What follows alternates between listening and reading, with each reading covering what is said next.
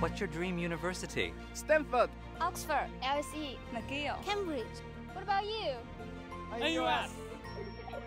迈向世界名校的阶梯，首选辅仁国际学校。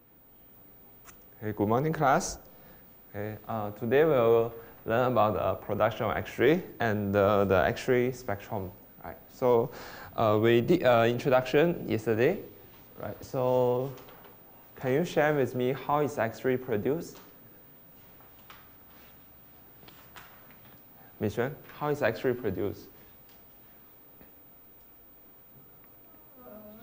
Cathode and heated to produce electrons. You have a cathode. Okay.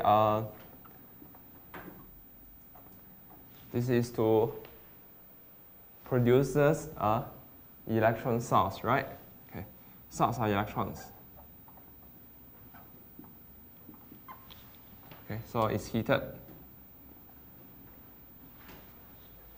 Then, so some electrons will be released, right?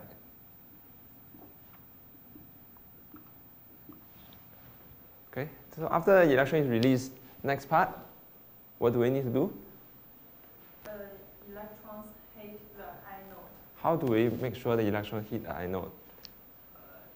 Increase the potential difference. Yes, we produce a very large electric field between the cathode and the anode, right? So the anode is a metal target.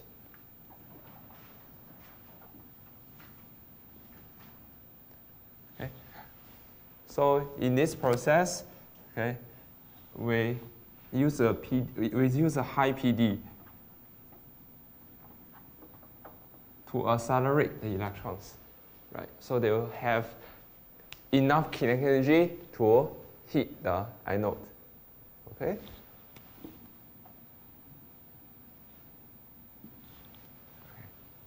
So when they reach the anode, okay, there is a phenomenon, right? We call it.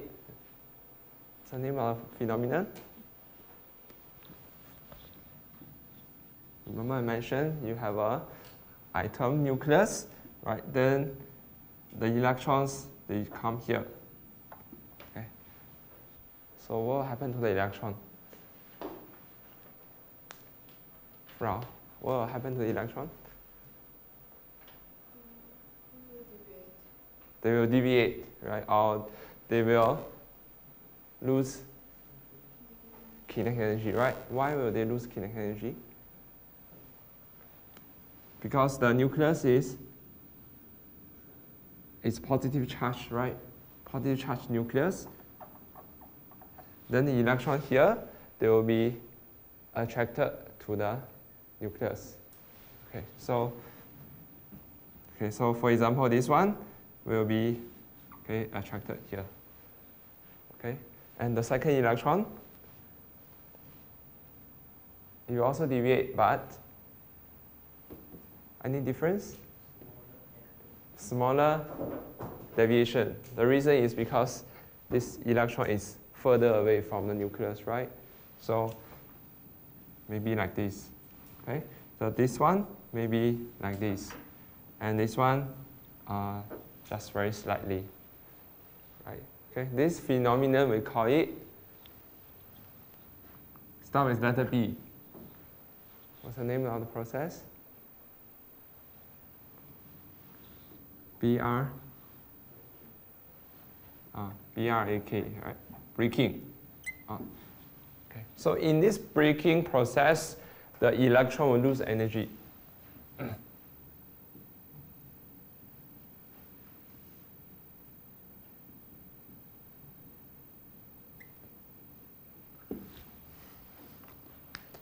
Okay. So this loss in energy is then converted to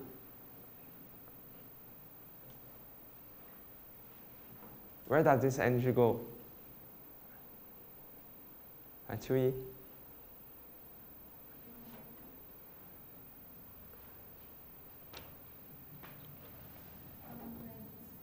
Release photon, right? Energy conservation, so it will release photon.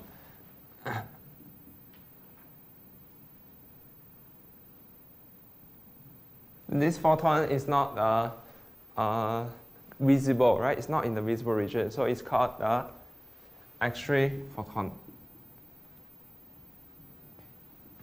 Okay, X-ray photon. Okay, so that's what we learned during the last lesson.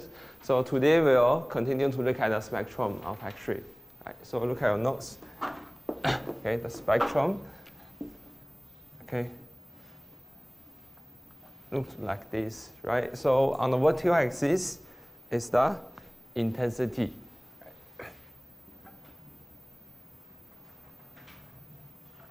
Okay, the horizontal axis is the wavelength of the X-ray, right? Then look at the shape. Right, you have a hump, right? Okay,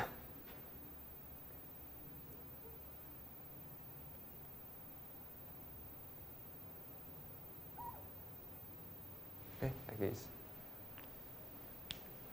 Okay, so this X-ray spectrum consists of two parts. Right? The first part is the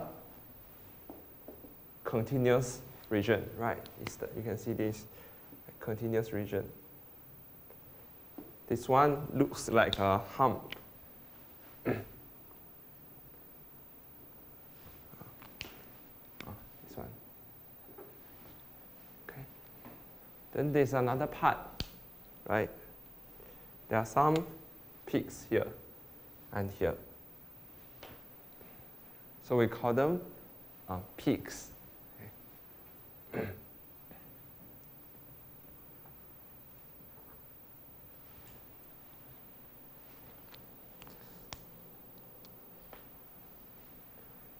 Okay, so you may wonder, right, how are they produced, right? So actually, hump and peaks are the names we give for it, but the scientific name for the hump, right? What is the name? Can you look at your notes? What is the name of the hump? How do we call it? Continuous spectrum.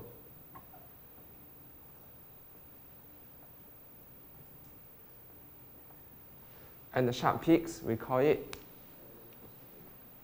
characteristic lines.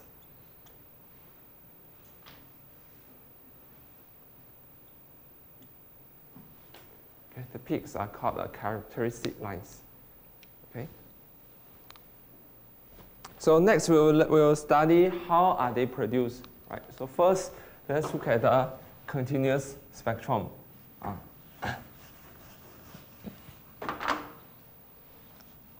Let me erase this part.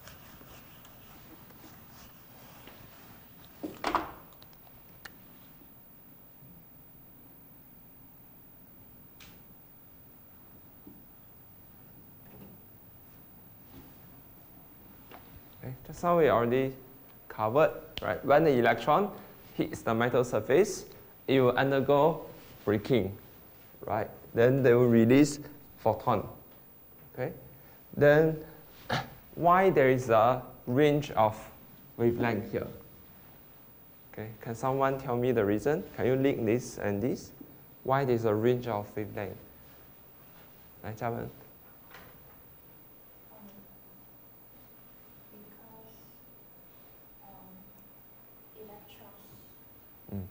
lose different amount of energy when they collide with metal surface. Okay, so Photons produced yeah. have a range of energy. Mm. And since the wavelength is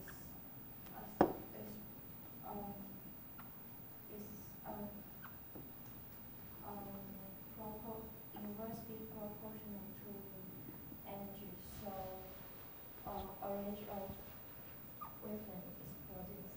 Okay. Okay, thank you. Okay, so first, the electrons, right, lose different amount of kinetic energy during the collision or during the breaking.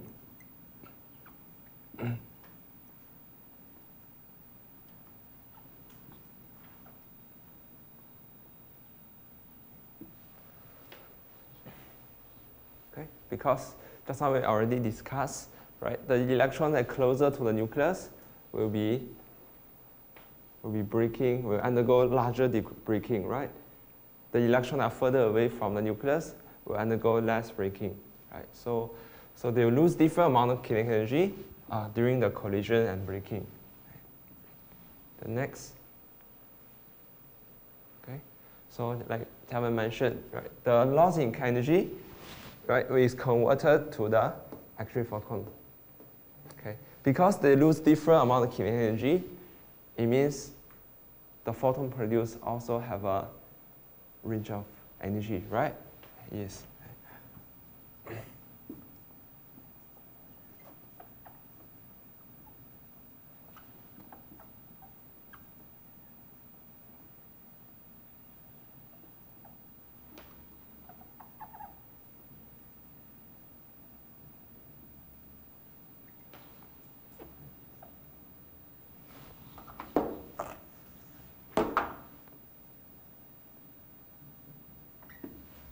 Actually, photons produced will have a range of energy. Then how do we calculate the energy of photon? Okay, we covered this before, right, in the last chapter. The formula is energy equals to H over lambda, right? Right. So H and C are constant. Okay.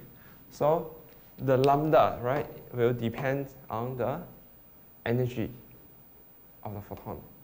Okay, so you have a range of wavelength.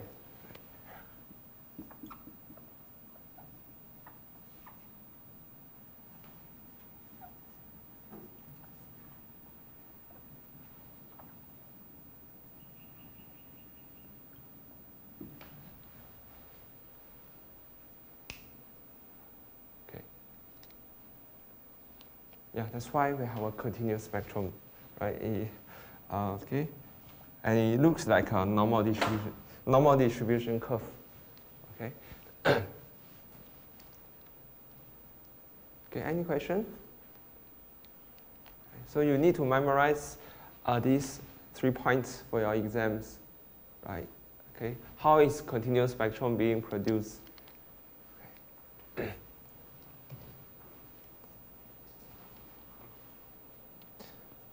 Okay, if no question, let's move on to the next.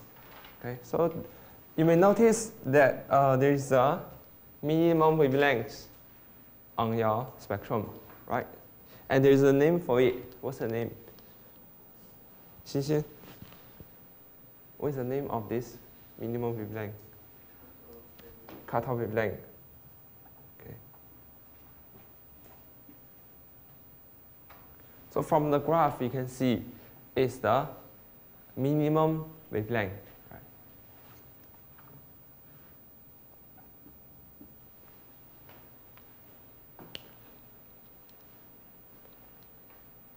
So the next question is, why do we have a minimum wavelength? Ziyue, why do we have a minimum wavelength? When electron fly with the metal surface, the electron which use the most amount of energy will produce the photon which is the most excited. It means that the photon consists the most amount of energy. Okay. Hence, the smallest, the shortest wavelength. Wavelength, yes. Okay. Yeah. Okay. Yeah. Yeah. Okay. Almost correct. Okay. So let's see how it's produced. Let me put down in words. Okay. Cutoff wavelength.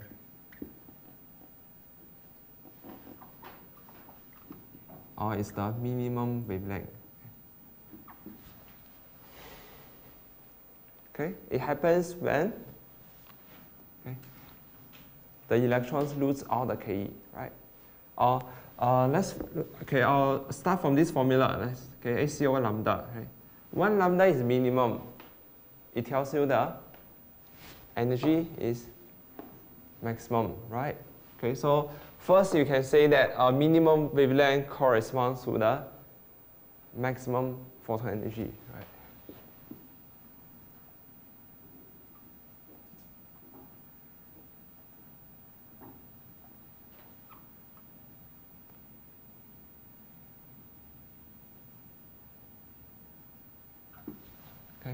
minimum wavelength corresponds to maximum energy. Okay. Then when the photon will have maximum energy, is that okay? The electron loses all its kinetic energy, right? Lose all the kinetic energy. Okay. So this happens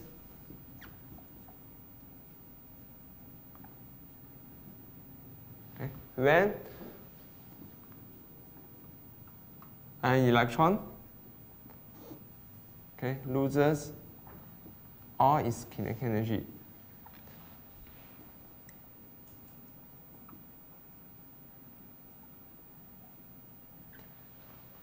In a single collision with the metal surface.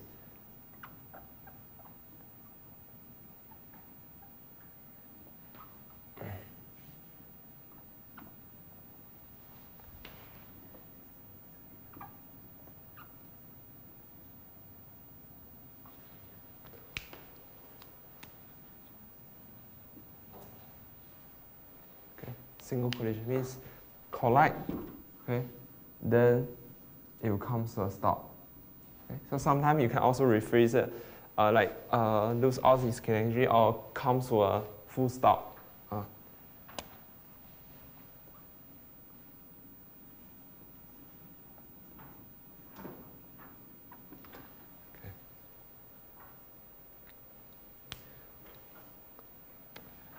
So this happen, after this happens, then the photon will have maximum energy, hence minimum wavelength.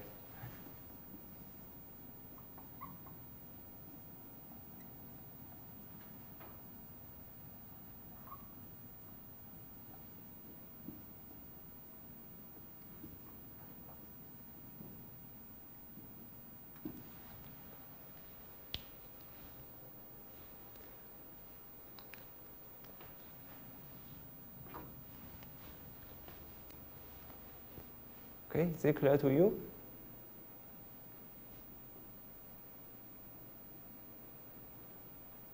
Okay, then I have another question, right? So what is this? What does this cutoff wavelength depends on? Okay, what are the factors that will affect this cutoff wavelength?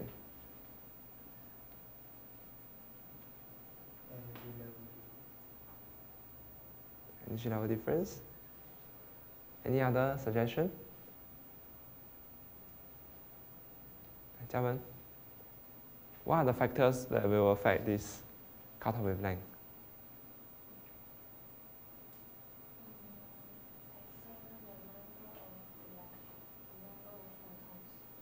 Number of photons.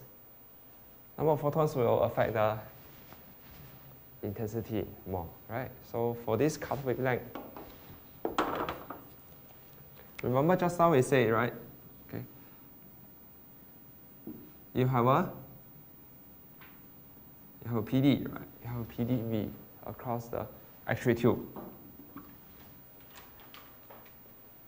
Okay. So the KE will affect this cutoff wavelength, right? The kinetic energy of the photon will affect this cutoff wavelength. Then what will affect the kinetic energy? 好，谢谢。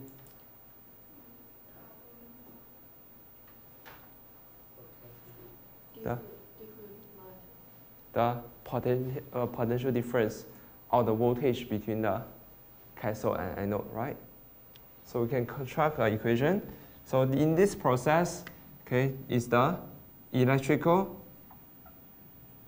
potential energy, okay, converted to kinetic energy.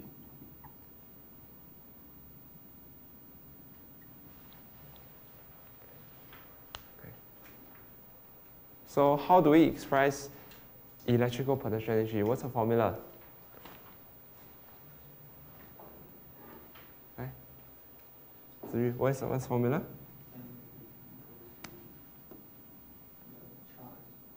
The charge is E, right? Then the PD is V, right? So EV equals to, okay, half mv squared, then equals to Hc over lambda minimum. So if you compare this, okay, this and this, okay, when the lambda minimum is the smallest, okay, then it means the V needs to be the largest or larger, right? So we can see that lambda minimum depends on the PD, okay, because HC and E, they are all constant. Okay, so you need to remember this, okay, this formula. Lambda minimum depends on the accelerating voltage, right, in the X-ray tube.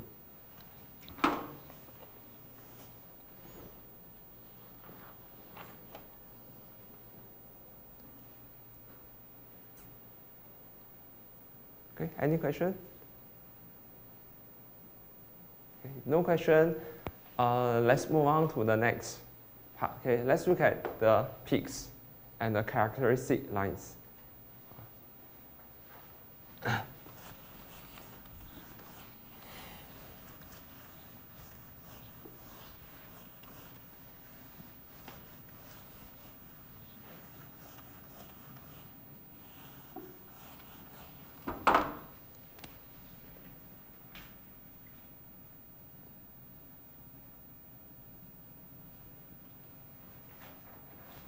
Okay, characteristic lines.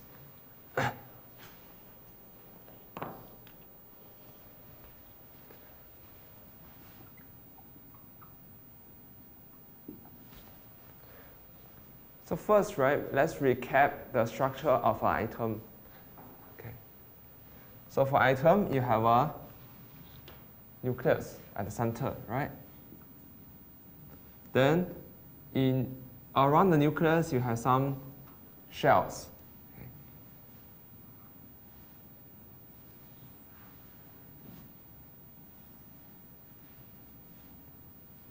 Okay. So the first shell is called K shell, right? Second shell is called L shell. Third shell is called M shell. Okay. Yeah, I believe you have learned this in chemistry, right? So electrons are in these shells. They are moving in these shells. So for example, you have electron here. Okay, you have electron here. Then this also you have electrons.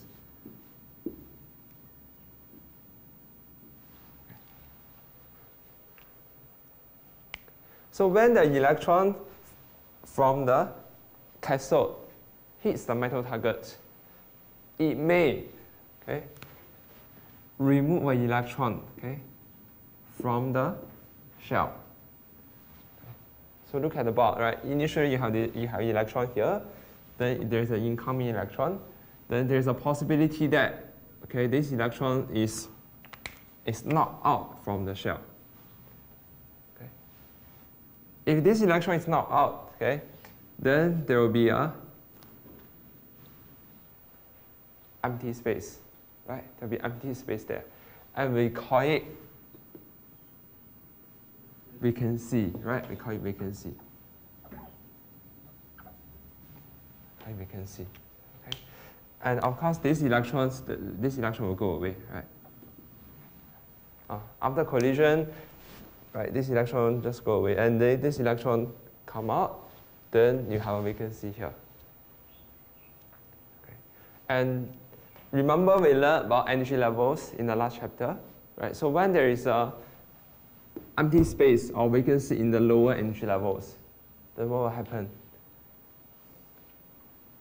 Okay. What happened? Electrons in the higher energy level, they will de-excite, right? They will de-excite to fill up the gap. So this is the possibility, right?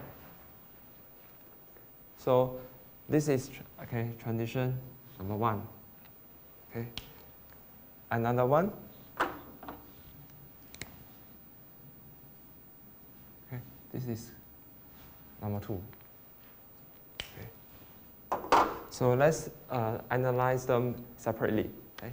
For the first transition, okay, the electron de-excite from L shell to K shell. Right.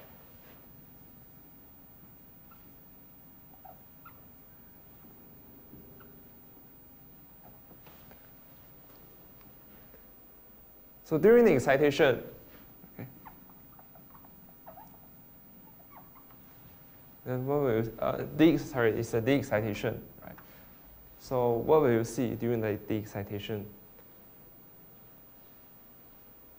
What is produced in the de-excitation process? Photon, right? You have photons, right? So in this process, you release a photon.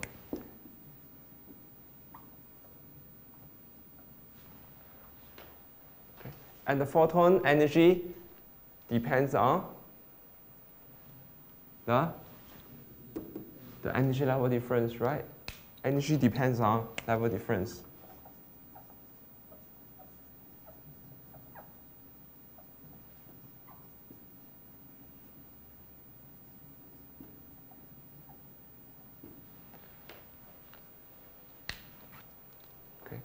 So the excitation,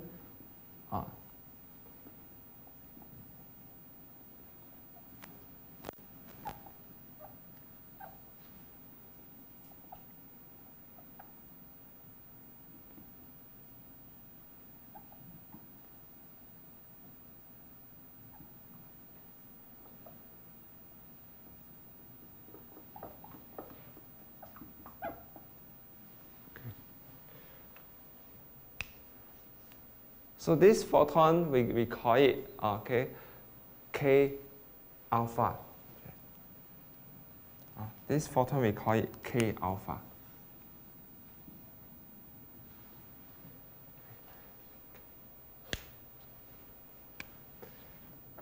The second possibility, right? Second possibility is from M shell to K shell.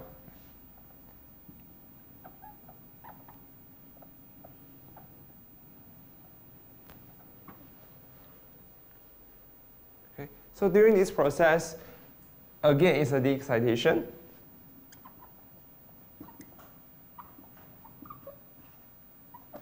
Then you release photon with energy.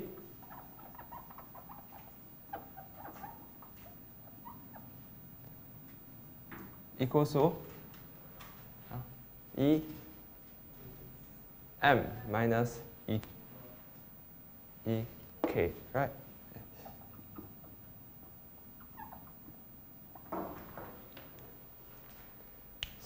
So this photon, we call it K beta.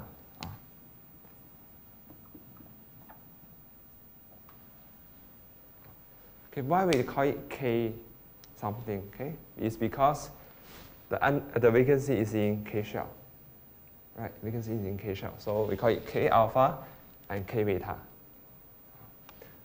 So let's come back to the spectrum. Then can you tell me which one is K alpha, which one is K beta? The left one or the right one? This right one is K alpha, right? This one is K alpha.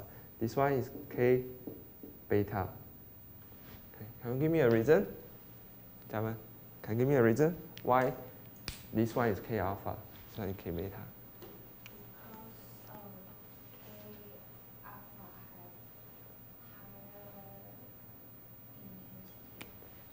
Higher. First, look at the wavelength. Okay, there are two ways you can look at it, right? You can either look at it from the wavelength perspective or from the intensity perspective. Okay, so just now Jiawen mentioned that the intensity is higher.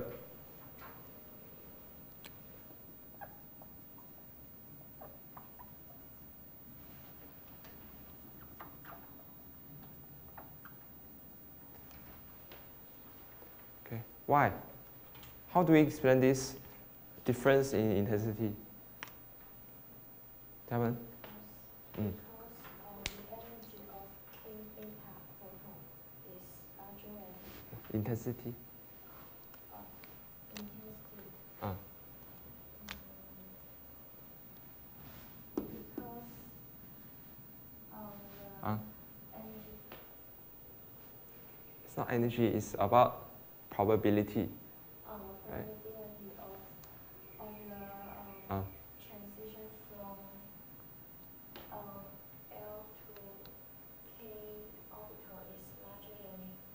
transition from From M to K, right? Okay, yes. So, yes, so it's about probability.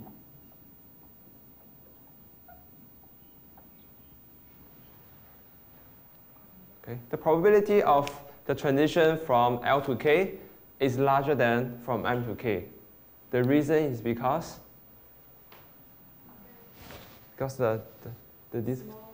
because this one is closer, right? L to K is closer than M to K, right?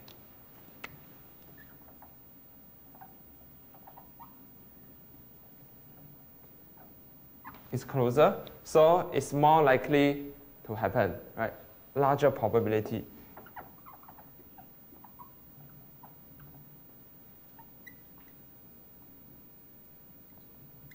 Okay, more likely to happen. Okay, this is the intensity. Okay. Okay, second one is about the wavelength, right?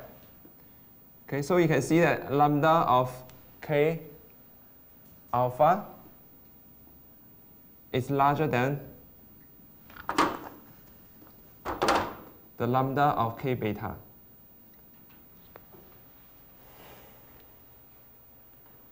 Okay. How do we explain this?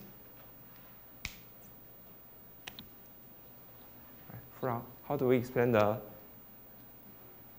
wavelength difference?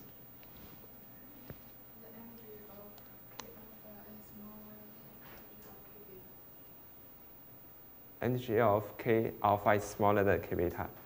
Okay, yes. Because wavelength is larger, it means the energy is lesser, right? Then why the energy is lesser?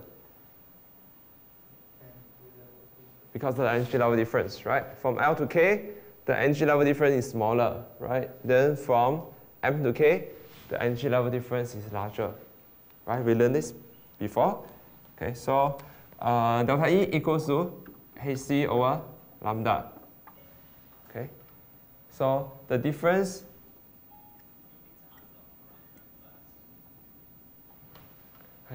between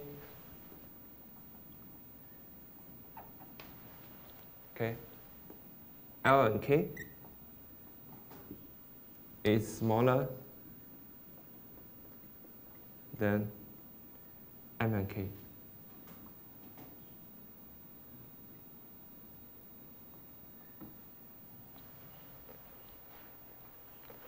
Okay, so it has lower energy. Right? K alpha has lower energy, then it means higher wavelength. So K alpha is to the right of K beta. Okay? Make sure you know how to explain this difference. The difference in the intensity and the difference in the location.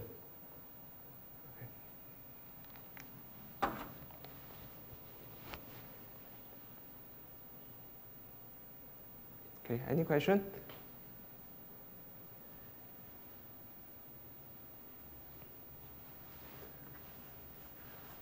Okay, so next, let's see, right, why it is called characteristic lines.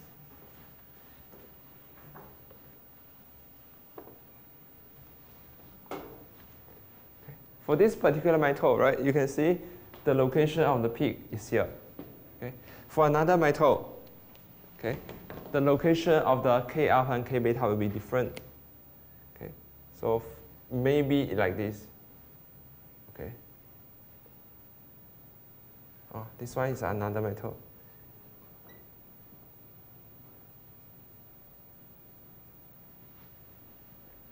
Okay.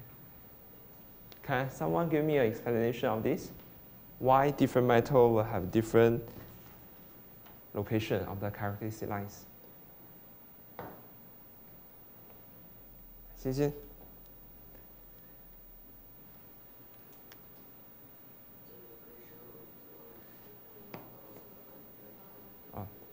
Okay. Just how we discussed, the location of these lines depends on the energy level difference, right? For different metal, the energy level will be different, right? So they have different energy level difference. Then it means Okay, they have different wavelength. Okay, that's a reason, right? So why we call it characteristic lines? Because different metal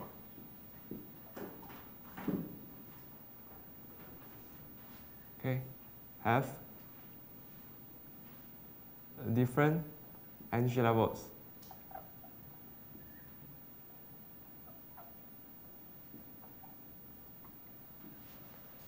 Different metals have different energy levels. Okay, and because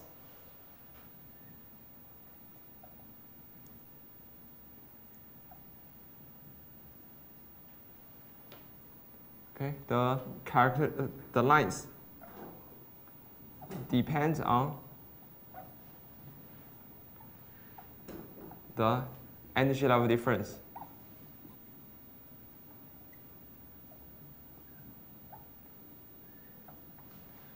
So it is a characteristic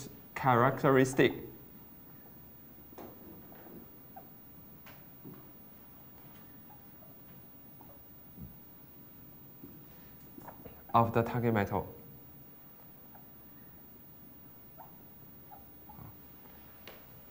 So take note this, right? Characteristic of the target metal.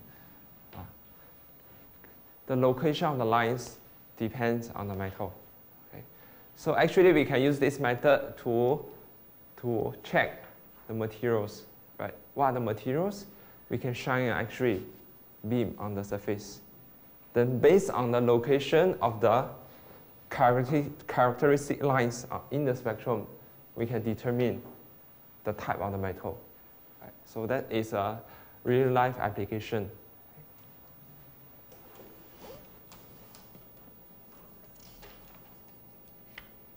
So make sure you know how to explain the continuous spectrum, the cutoff wavelength, the position of the characteristic lines, and the difference in the intensity, and the difference in the wavelength.